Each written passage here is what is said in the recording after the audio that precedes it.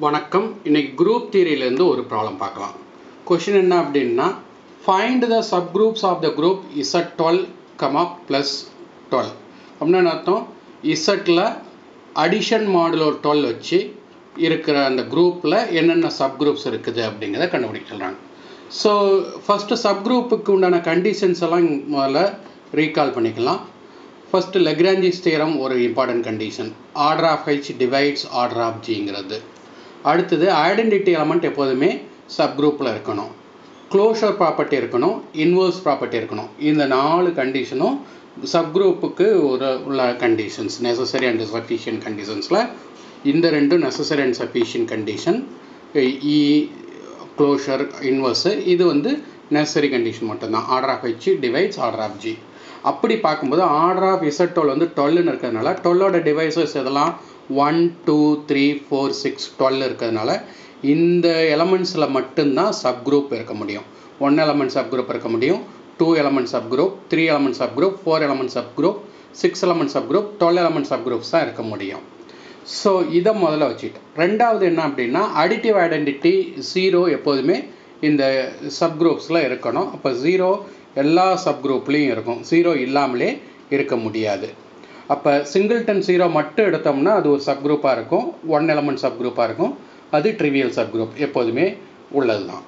நான் ட்ரிவியல் சப்குரூப்பில் அடுத்து 2 element subgroups பார்க்கும்போது 2 எலமெண்ட் சப்குரூப்னு சொல்லும்போது 0 கண்டிப்பாக இருக்கணும் எல்லா சப்குரூப்லேயும். அப்போ 0, 1, 0, 2, 0, 3, 0, 4, 0, 5 அப்படியே 0, 11 வரைக்கும் எல்லா 2 எலமெண்ட் சப்செட்டையும் எடுக்கிறோம். இதில் க்ளோஷர் ப்ராப்பர்ட்டி, இன்வர்ஸ் ப்ராப்பர்ட்டி ரெண்டும் இருக்கணும். அது இருந்தால் தான் அது சப்குரூப்பாக இருக்க முடியும். அப்படி பார்க்கும்போது இங்கே க்ளோஷர் ப்ராப்பர்ட்டி இருக்காது, ஏன்னா 1 + 1 2 இந்த செட்டை விட்டு வெளியே போயிடுது. அதேமாதிரி இங்கே 2 எடுத்தோம்னா 2 + 2 4 அதுவும் வெளியே போயிடுது. இங்கே எடுத்தோம்னா 3 + 3 6 அதுவும் வெளியே போயிடுது. 4 + 4 8 அதுவும் வெளியே போயிடுது. 5 + 5 10 அதுவும் வெளியே போயிடுது. 6 + 6 12. பட் Z12 6 + 6 என்னவாயிரும், 0 ஆயிரும்.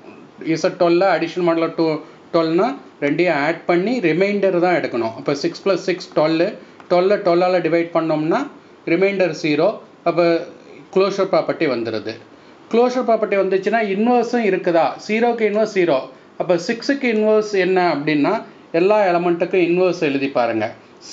1க்கு இன்வர்ஸ் 11, 2க்கு இன்வர்ஸ் 10, 3க்கு இன்வர்ஸ் 9 அப்படியே எழுதி பார்க்கும்போது 6க்கு இன்வர்ஸ் 6ஆக தான் இருக்கும். 0க்கு இன்வர்ஸ் 0ங்கிறது இருக்கும். அப்போ 0, 6ல் க்ளோஷர் ப்ராப்பர்ட்டியும் இருக்குது, இன்வர்ஸும் இருக்குது, ஐடென்டிட்டியும் வந்தாச்சு. அப்போ ஆட்டோமேட்டிக்காக இது சப்குரூப்பாக இருக்கும். அடுத்தது 3 எலமெண்ட் சப்குரூப்பு. இதே மாதிரி தான், ஒரு கண்டிப்பாக 0 இருக்கணும், ஒரு எலமெண்ட் எடுத்தால் அதோட இன்வர்ஸும் இருக்கணும்.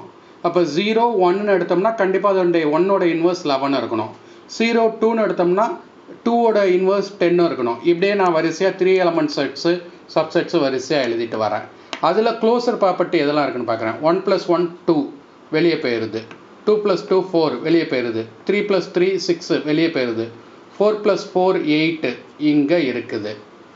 4 + 4 8. அப்போ 8 + 8 + 8னா 12ஆல் டிவைட் பண்ணால் ரிமைண்டர் 4. அப்போ அதுக்கும் க்ளோஷர் இருக்குது.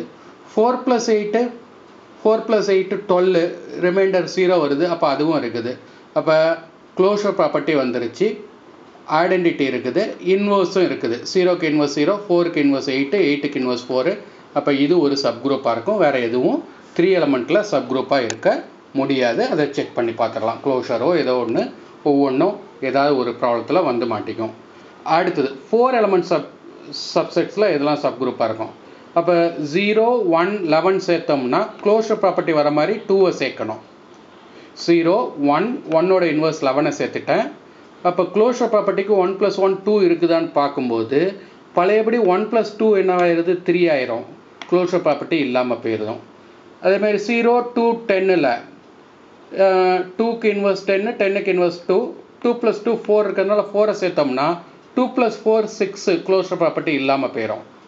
அப்படி பார்க்கும்போது 0, 3, 6, 9, 3 + 6 9 இருக்குது, 3 + 3 6 இருக்கும், 6 + 6 12, 12க்கு 12ஆல் டிவைட் பண்ணால் 0 வந்துடும். அப்போ 6 + 6 0 வரும். 9 + 9 18, 12ஆல் டிவைட் பண்ணால் ரிமைண்டர் 6 வந்துடும்.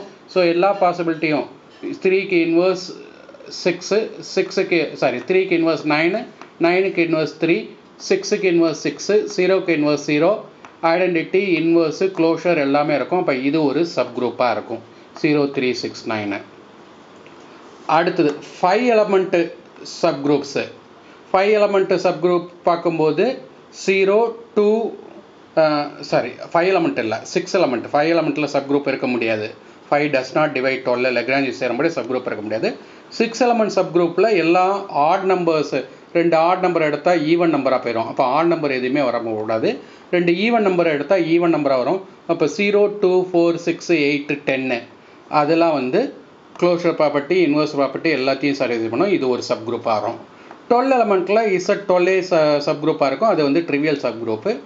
அப்போ 0 ஒரு trivial sub group, Z12 trivial sub group, மீதி எல்லாம் 2 எலமெண்ட்டு 3 எலமெண்ட்டு 4 எலமெண்ட்டு 6 எலமெண்ட்டு இது எல்லாமே வர இந்த ஒவ்வொரு சப்செட் சப் குரூப் எடுத்திருக்கோம். அது எல்லாமே நான் ட்ரிவியல் சப் குரூப்பாக இருக்கும்.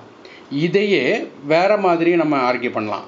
என்ன அப்படின்னா இது வந்து சைக்ளிக்ஸ் குரூப்பு Z12. அதுக்கு வந்து எதெல்லாம் டிவைசஸாக இருக்கும், 1 டிவைஸராக இருக்கும், 3 டிவைஸராக இருக்கும், சாரி எதெல்லாம் ஜென்ரேட்டர் இருக்கும், சாரி டிவைசர்னு சொல்லிட்டேன் தப்பு, ஜெனரேட்டர் 1 ஜெனரேட்டராக இருக்கும், 3 ஜெனரேட்டராக இருக்கும், 2 ஜெனரேட்டர், அப்படி வரிசையாக எந்தெந்த எலமெண்ட் எந்தெந்த சப் குரூப்பை ஜென்ரேட் பண்ணுதுன்னு ஃபஸ்ட்டு எழுதிக்கணும். எழுதிக்கிட்டு அந்த சப் குரூப்ஸ் எல்லாமே வந்து இதோட நான் ட்ரிவியல் சப் குரூப்ஸாக இருக்கும் அப்படிங்கிறத நாம் கன்க்ளூட் பண்ணலாம். இது வந்து இன்னொரு மெத்தடு, அதை இங்கே நான் டிஸ்கஸ் பண்ணல. ஸோ இதோட இந்த ப்ராப்ளம் ஓவர். நெக்ஸ்ட் வீடியோவில் வேறு ஒரு ப்ராப்ளத்தோடு சந்திக்கலாம். நன்றி.